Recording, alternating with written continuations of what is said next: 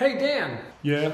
remember when you painted the ceiling, upgraded the lighting, painted the walls? Yeah? Now everything is beautiful. It is time to finally plug in the kiln. Okay.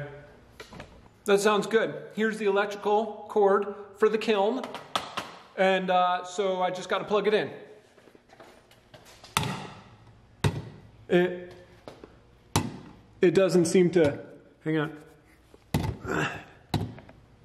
It doesn't fit. You're an idiot, Dan. You have to upgrade the electrical. Okay, in all seriousness, this is the episode that I upgrade the electrical to this shop so I can power up those kilns. Now, I am not a licensed electrician.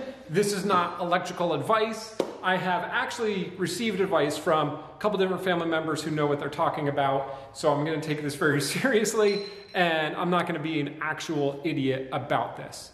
Step number one is turning off the power to that box. Shop. Power is off. So I shut off the main power to this whole building. Back at the house, I am ready to begin.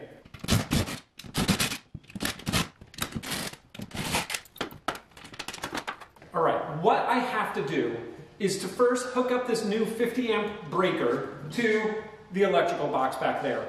Then run this wire from the breaker to this new outlet. This outlet is what the kiln will actually fit and plug into, this 50 amp outlet. And then all of the wire needs to run through this conduit and all these conduit parts. Let's get to work.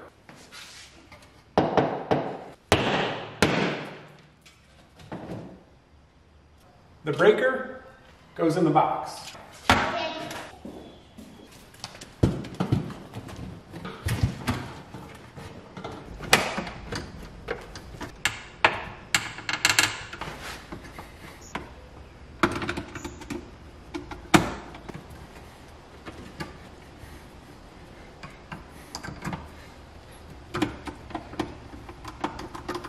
To summarize what I just did, I ran this wire through the wall, through the electrical box, secured it in place to the box, ran the hot wires, the red and the black, to this new 50 amp breaker that I installed, and then to this neutral bar in the back, I added the white neutral wire and the copper ground wire. Now that that part's done, I need to put all of this wire into conduit and then mount the new outlet.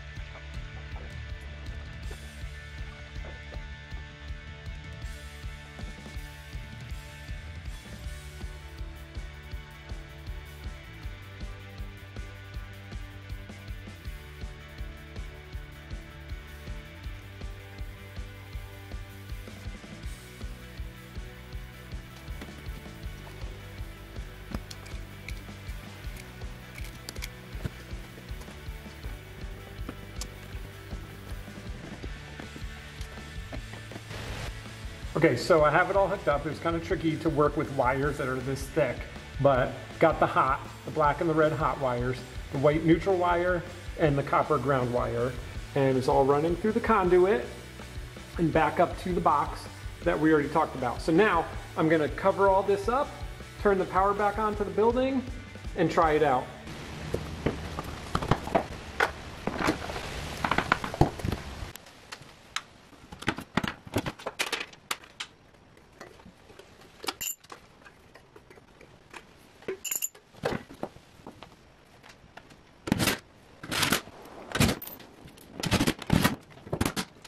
Power to the shop back on. Boom. Let's go see. All right, now with the power back on, let's flip our new breaker and see how we did. I'm nervous. It's on. Everything seems good. Heard no pops. All right, now I got to plug in the kiln.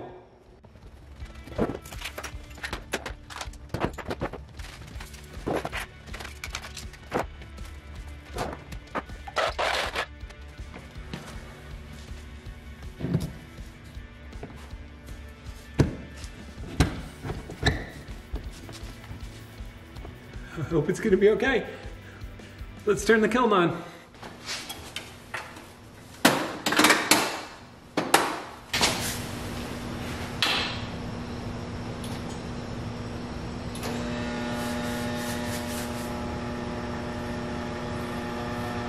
The lights are on. That's a good thing. All right, so the kiln is on. Look at those lights. It's actually trying to heat up right now, but look at how terrible the inside of this kiln looks.